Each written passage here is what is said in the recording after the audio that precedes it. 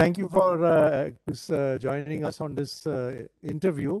Sure. And basically, let's start with you have been in the government of India as well as with the World Bank, so you have a good knowledge of the Indian system as well as the World Bank. So tell us a bit about your present assignment. What does this climate change disaster risk management in South Asia, what are you specifically working on at present in this field? So so I'm the manager for the South Asia team of the World Bank that looks after world climate change and disaster risk management. So in that capacity, there are a few things that we do.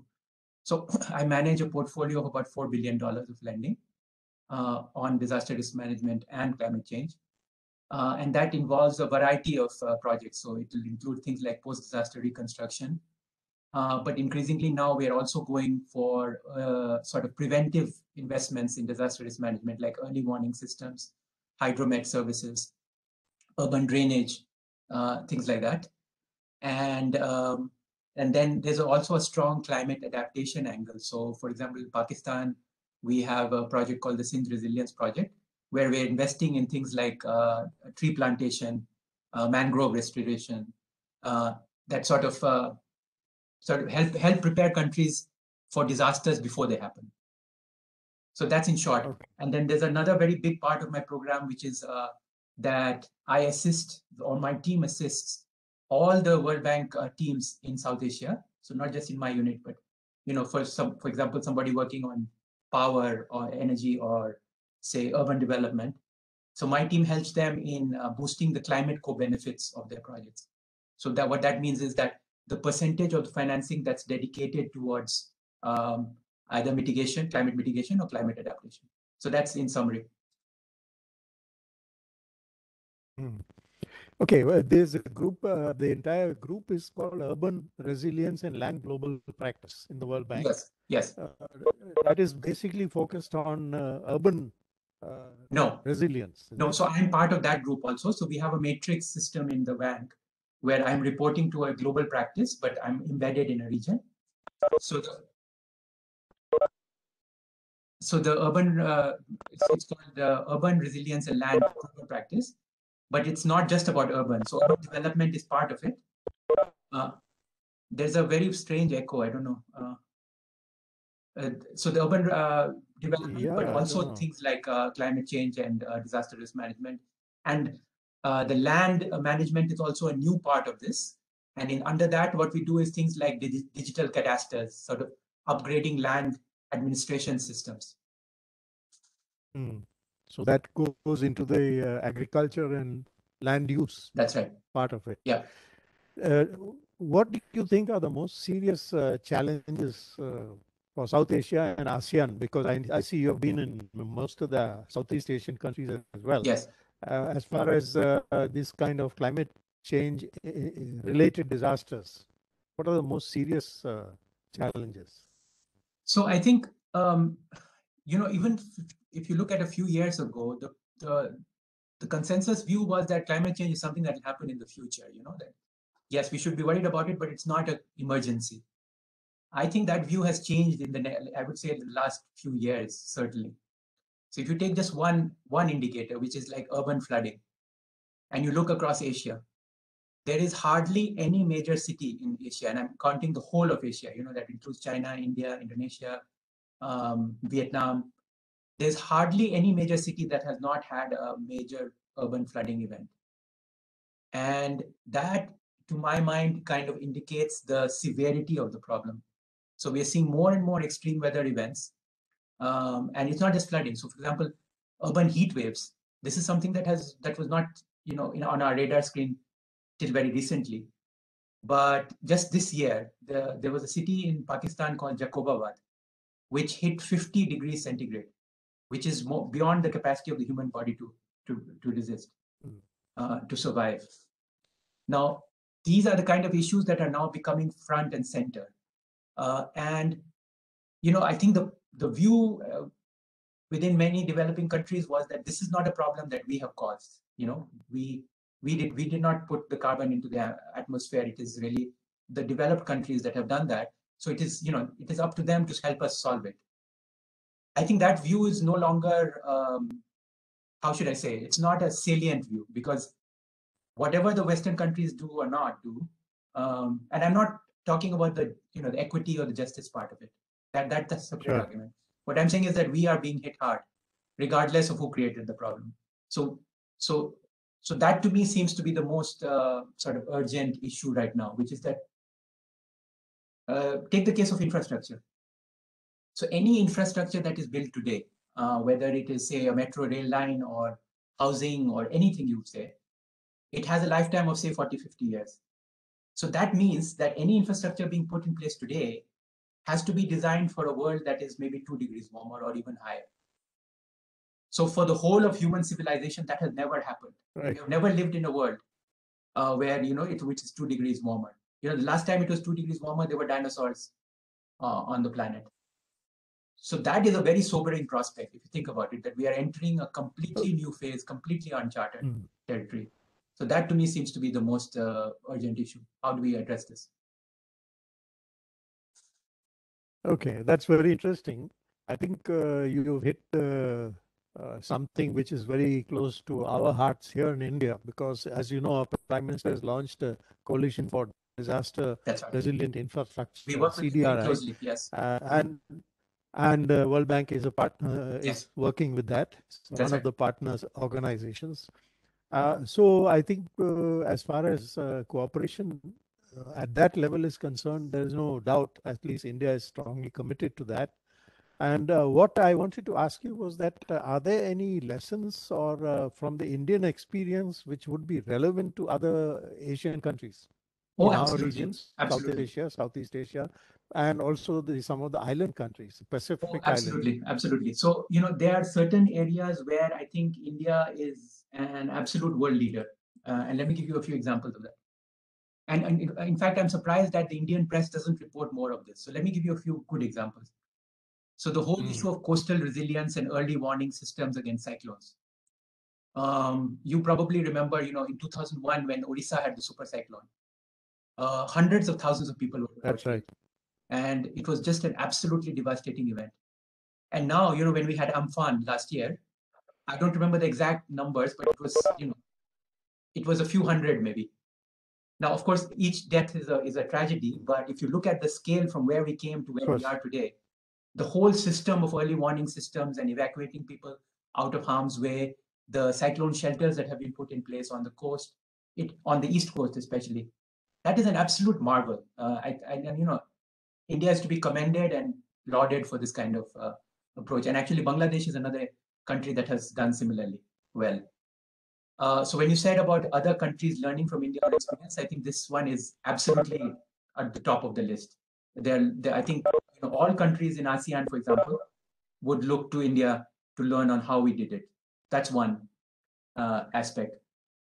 The other, I would say, is the whole solar power experience in India, where now our target is 450 gigawatts by 2030. I think we'll comfortably exceed that. So the whole way in which solar power has been scaled up in India is absolutely remarkable. So some of the costs per unit, is now less than 3 rupees per unit. So it's absolutely the lowest in the world anywhere. So that again is another, absolutely stunning success story, which other countries would be, would want to. And when you mentioned the Pacific Islands, so solar power is something that is very, very relevant for the Pacific Islands, and how India did this would be of great interest to them. So I think these two examples would be, front and center. Good. I think that's very interesting. At RIS, we have launched an initiative called the Global Development Center, which is funded with also with from DFID. The idea of this center is precisely to take the development experience from India and from other successful countries in the global south and spread it more widely so that the countries of the global south can benefit from each other's experience. Right. And that is why I asked you the question about some of our experience being relevant. So, do you think that this kind of a global development center has a good potential in the future? I absolutely think that. In fact, when I worked on China, one of the things that we sort of put in place, and then China started scaling it up on their own, is this whole structured South-South cooperation. So, for example, let me give you an example from China. So their Shanghai Met Center, the meteorological center in Shanghai, is absolutely world class. So the World Bank partnered with the Shanghai Met Center to do 1 week, 2 week courses for hydromet specialists from other parts of Asia, where they would go and stay there and then learn from the met specialists in China. I think the India Meteorological Department, for example, IMD, is again a very, very highly capable body. And we could run similar programs like that in India. That's just one example. There's so many others where other countries could benefit from India's experience. I mentioned solar, but another one is, for example, landslide prevention. You'll recall that we've had tremendous success in the reforestation of especially in the Garhwal, sort of the Uttarakhand. Yeah. And landslides have gone down tremendously, although it still happens, but it's much less. That's another good example of where countries would be interested in learning from India. The whole issue of community-based DRM, how do you sort of put in disaster risk management capacity at the community level, is another where India is a world leader. So there are so many areas where this kind of a global center would be very useful. Mm. Yeah, one of the problems which we are facing is because a lot of Indian agriculture still depends on the monsoon. That's right. And the rainfall. And as a result of climate change, the rainfall pattern has also become highly variable. Yes. And we have extremes of precipitation. So this is a challenge we are facing, and there are multiple levels. One, of course, is to have better use and better water management. And this also includes the water which comes in the urban areas. A lot of it simply runs off. That's right. And, we have requirement of water in the urban areas. So water management and both in urban areas as well as in the agricultural sector is extremely important for us. Could you tell us if the World Bank is involved in some of these areas? Oh, absolutely. So this is I would say one of the most pressing areas, especially the urban water management. It's one of the critically important because it has implications not just for drinking water, but on things like urban flooding. So let me just give you an example from China. So in China, about, I would say 8 or 9 years ago, they launched an initiative called Sponge Cities. And it was actually launched at a very high level by the premier, Li Keqiang. And what Sponge Cities essentially means is to capture the water as it falls and not let it run off. So one of the problems in urban areas is that the lack of permeable space, right? Because you're putting in concrete and, so the water runs off and then it goes into the drains, and the drains are overwhelmed if you have very high rainfall. So what they're trying to do is to create more of permeable space by, for example, green roofs. So they're putting, greenery on top of roofs. Permeable pavements. So the pavement, instead of being concrete, is something that can absorb water. And then rejuvenating the water bodies. You remember in Chennai in 2015, they had this terrible flooding. And one of the reasons is that, Chennai had 300 traditional water bodies, lakes, which have been cemented over. Water bodies. Yeah. So in China, they are trying to systematically, make this sort of a part of their program. It has been tremendously successful. And the other thing is that it's also very labor intensive. So you can generate good jobs, for the poor in cities. So I think, India would be very well positioned to launch this kind of a program for the cities. That's one. The second, let me share another story from China with you, which is that I was once in a lunch with the mayor of Chongqing. So Chongqing is the largest city in China, and it's probably one of the largest cities in the world. And the World Bank has invested, probably $10 billion over the years in different projects for Chongqing. So the mayor turned to me and said, what's the most valuable thing the bank has done for us? I said, no, tell me. He said, you helped us prepare a drainage master plan. And that drainage master plan, I went back and checked. It's a few $100,000 grant. It's a very small thing that we did. But the mayor, in the mayor's eyes, this was the most important thing that the bank had done for it, because it saved them hundreds of millions of dollars of expenses in things like wastewater treatment plants and on. So it gave them a sort of a highlight to how to deal with urban flooding. So that's another thing that I feel in India we would be well served, which is that if you have a population of say more than 1 million, every city should have a drainage master plan. I mean, my hometown is Patna. Every year, we have this flooding problem, and it's not something that's very hard to solve, but it just requires investments and a little bit of political will. Yes, absolutely right. I think that's very closely connected to our plans to clean up the rivers like the Ganges, Exactly. which are really having a lot of receive a lot of the untreated sewerage. Absolutely. So I think this fits in very well with our initiative on that. So this is I another was enough to important remember area. that when I was in college, And the first coming to the area, Ganga Action Plan, when Rajiv Gandhi launched it in I think 84 or 85. Yes. So. Yes. No, I think, we still have a long way to go before we can make the Ganga water suitable for drinking. Exactly. But that's something we'll have to work on. Yeah. The other important area is the health sector. In the health sector, although I know that this is not strictly speaking in your domain, but in the health sector, we have certain capabilities, and of course, we have certain deficits in our health sector, especially our primary health sector. So that seems also an interesting area for benefiting from the experiences of global South countries, mutual benefit.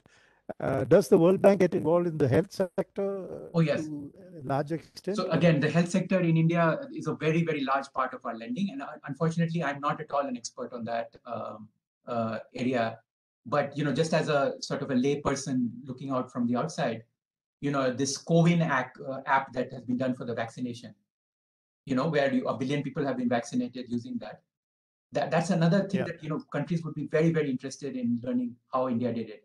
And just sort of the broader digital ID that, the Aadhaar, and what is called the Aadhaar stack, where they've built the UPI, the United Payment Interface on top of Aadhaar.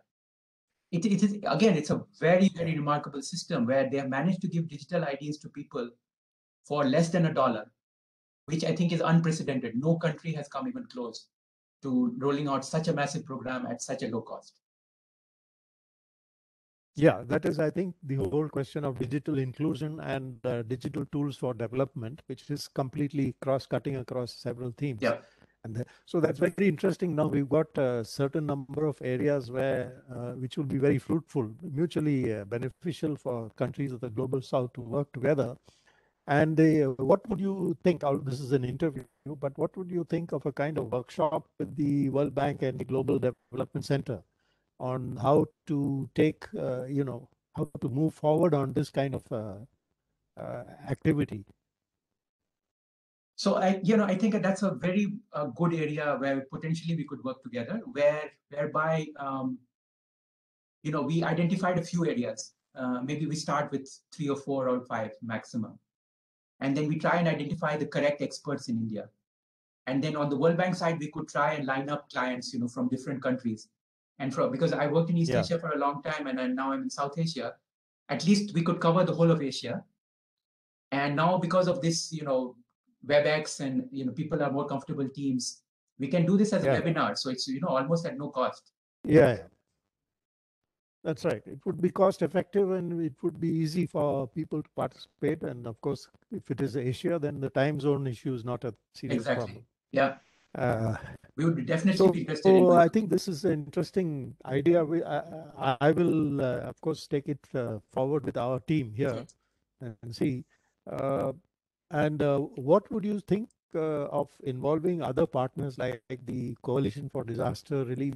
Absolutely. And the International Solar Alliance into these things, this kind of a workshop. And we can easily pull them in because we work very closely with them. So Solar Alliance as well, Ajay Mathur is a good friend. CDRI I know very well.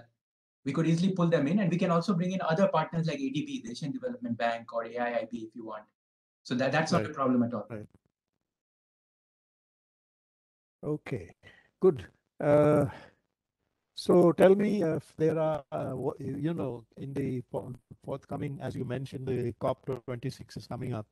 And I see that the World Bank has prepared a lot of very interesting papers on disaster, on climate change resilience, particularly for Latin America and Caribbean. And I think what the lessons or the things which are happening there are to some extent also applicable to the Pacific Island countries. So do you think that one could sort of look at the special problems of small island countries? And there, you know, we also have small islands, both in the Bay of Bengal and the Arabian Sea. Yeah. So to some extent, we have some, and you mentioned the off-grid solar Yes. power, which is there, and biomass is another. So these are areas where I think we have something to offer the small island countries. What do you think? So absolutely. So, you know, the Pacific Islands are very unique, as you well know, in that, you know, if there's a 1 meter or 2 meter sea level rise in India, it will be devastating for the coastal cities, and, you know, there'll be a lot of damage. But it's not that India will stop to exist, right? India is a very large country, and, you know, it will have very negative consequences, but, you know, we'll survive. But if you take the Marshall Islands or, you know, Kiribati, it will cease to exist in 50 years. Maldives is another one, right? So if it continues like this, most of Maldives will not exist in 50 years. And that is we are in a completely new world, right? Because if you look at even the legal aspects of sea level rise, what is going to happen? Like, for example, where do these people go? Are they migrants? Are they refugees? There is no legal framework to deal with these kind of problems. So I think the world is now sort of just coming to grips with some of these issues. And I'm not sure we have all the answers yet. But I think your specific question was that what can India sort of offer these Pacific Islands? So as I said, I think solar is a very, very good example. I think community-based DRM is another very good example where the islands would be very interested in dealing with that. And then even things like early warning systems, hydromet services. Because some of these islands, there's so few people, you know, it's very hard to fathom that how few people there are. So, you know, their hydromet agency might have one person in total. And, you know, that person can migrate to Australia or New Zealand where he'll get a better pay. So, you know, there are really, really big capacity challenges. So we were working with WMO, the World Meteorological Organization, when I was there, to try and help put in a training program for some of these staff who work on hydromet and early warning systems. So again, that's another area where India could offer, you know, IMD could run training programs for officials of the Pacific Islands. So I think those would be my initial ideas. Yeah. Well, certainly, I think the meteorology and our space applications based on satellite, That's right, which we are using to link remote parts of India to us for various applications, could be useful, I think, in dispersed island communities. that's right. So that kind of that's another interesting area, how to improve connectivity through the use of satellite technology. Right. So I think we have taken a lot enough of your time. Is there any final message you would like to give us as far in the, you said that we are facing unprecedented challenges. I agree. I think COP26 is also going to be very tough. That's right. The way it looks. And you mentioned the whole issue of carbon space and the kind of carbon justice, which is a hot issue. It is going to be very difficult to handle this.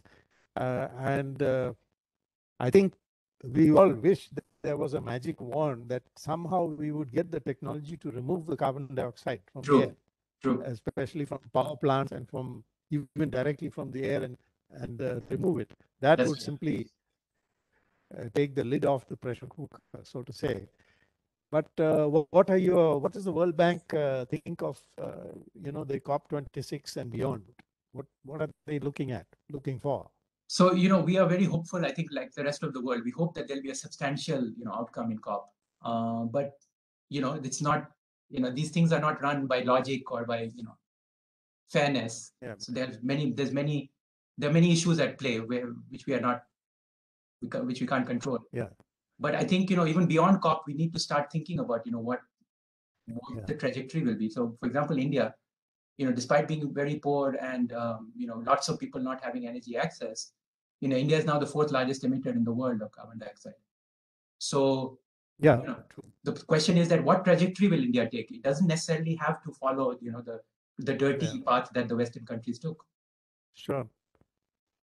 Now, you see, if you look at the whole business of reducing greenhouse gases, governments, of course, have to agree, but the main actors involved are cities, industries, households, and so on. That's right. And states. Now, we had the situation where the US government pulled out of the Paris Accord, but big states like New York, California, and That's even right. some of the big cities said, no, we are committed to it. Yes. So this raises the prospect of involving the actual actors in greenhouse gas, like particularly like since you have dealt with cities, get a coalition of cities to commit to reduce greenhouse gas emissions. And that would actually send a powerful signal to the governments also that at the subnational level, there is a serious commitment on this. What do you think? I think that's a very good point, and certainly, some cities can take the lead. Like for example, Indore, everyone talks like it's the cleanest city in India, right? So there are lots of good things that you can learn from the cities in India. But let me give you a slightly different example, which is that of cement. So cement is one of the large, in terms of industrial processes, it's one of the largest emitters of carbon, right? But what very few people know is that more than 50% of cement is bought by governments across the world, because of infrastructure investments and so on. So this is a good example where government procurement policies can make a difference, right? If you start saying that, we're only going to buy green cement, it increases the incentive for the private sector to invest in that kind of thing. So for example, Dalmia Cement in India is a leader in this space. So, if India, the government would say that, from 2030, we are only going to buy green cement, that would provide an incentive for the private sector to invest.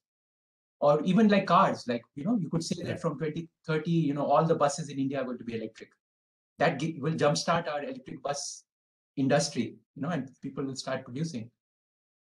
So those are the kind of examples where government action can sort of spur more action. Good. I think also now we come to the question of what would be a optimum kind of housing in the new age of climate control, because the present most of us lived in homes where nobody thought much about insulating. Exactly. All we thought, I mean, we hardly thought much about the heat, insulating the homes. Of course, this is a big problem in Europe, Northern Europe, where they have extreme cold weathers. So they have moved on to, putting in insulation and so on. But in the developing world, what do you think is the potential for that? Use better housing designs. That is a great example that you've said. And this is something that we are actually very actively engaged in, whereby, as you said, we haven't really thought about, how to make houses more resilient against heat or even cold in the winter. And if you look at, for example, the British, the way they used to design the houses, with high ceilings, cross ventilation, there was a much more thought given to that. So now we are trying to, for example, all the buildings that we finance, we are trying to make sure that that's part of it, including use of local building materials, things like hollow bricks, which are naturally insulated, making sure that there's cross ventilation. So, it's not that the whole of India is going to be air conditioned, that every building is going to have air conditioning. That's not going to happen. So we have to rely on things like passive cooling. So it's really the design that's going to be critical. So one of the things we're trying to work with the government of India is on a green building code, where they gradually incentivize that building standards are upgraded. But that said, much of the building in India is informal. So it's not that they adhere to any code. So we really have to think about the informal sector as well. So for example, the Pradhan Mantri Awas Yojana, I didn't know the scale of this program till recently, because when I was in government, it was not such a big program. It used to be called Indira Awas Yojana. But now it's like 10 million units are built every year. It's a huge program. So if just this one program, if we could influence to build greener, to build more energy efficient, that would have a huge impact in India. So those are the kind of things we are working on.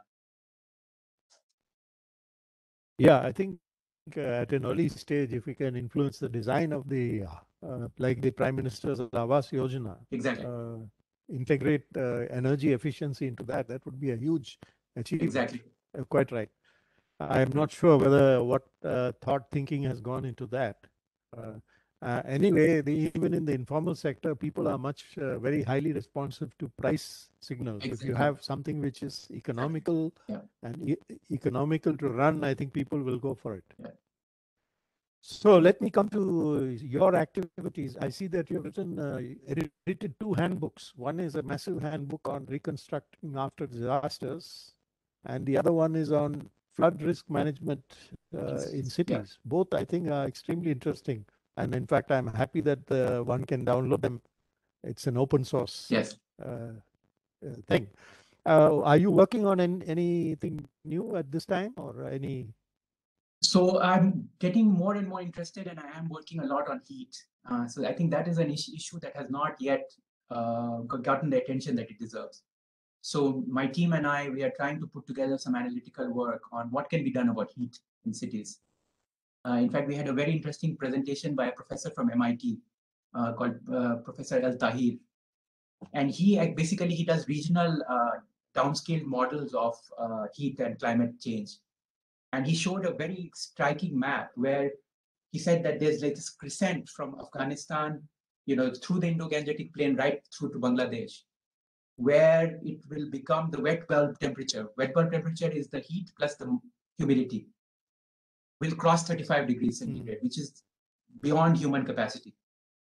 And it's very striking, this entire Indo-Gangetic plain is going to be hit hard. I don't think our policymakers are yet, aware of. Well, we're already seeing it in the summers. Yeah. Yeah. The temperatures have been going up, and people will die. So we need to start thinking about things like heat shelters. Almost like you have like cyclone shelters. Yes, I think absolutely right. Heat shelters. Yeah, we had heat waves the last 2 years. I remember we had heat waves, and there were a number of deaths, especially of children in UP and Bihar. Yeah. It was attributed to encephalitis, but some doctors feel it's actually heat stroke for children. Yeah. And I think there is a need for heat shelters, but particularly for the vulnerable people. Exactly. So it's a very interesting work ahead. And I don't know if the kind of heat islands which are coming up in cities, if there is some thinking going on into how to mitigate that. Large part of it is because the cities are getting increasingly concretized. Exactly. With very little green, which show green that areas. I guess the thing to do is to have more greenery. Exactly. More trees, if you have more trees in a neighborhood, it automatically reduces the temperature by 1 or 2 degrees. Yeah, trees if possible, or even kind of urban gardens. Yes. Rooftop gardens or plants. So I don't know. There are people even growing vegetables on rooftops. So right. Yeah. I guess something like that. So very interesting, Mr. Jha. It's been a pleasure talking to you and benefiting from your experiences both within India and across the world, all over the world, and very interesting topics you're working on, very relevant. And I think I look forward to further interaction with you in the future. Absolutely. Thank you very much. I would love to keep in touch. Yes. And let me know if there's anything I can do to help. Very nice to meet you. No, we will take this idea of workshop on, sure. With the Global Development Center. Sure. Have a workshop or a webinar, online workshop on many of these themes, which we are also interested in. Thank you. Very nice to meet you, sir. Thank you. Thank you.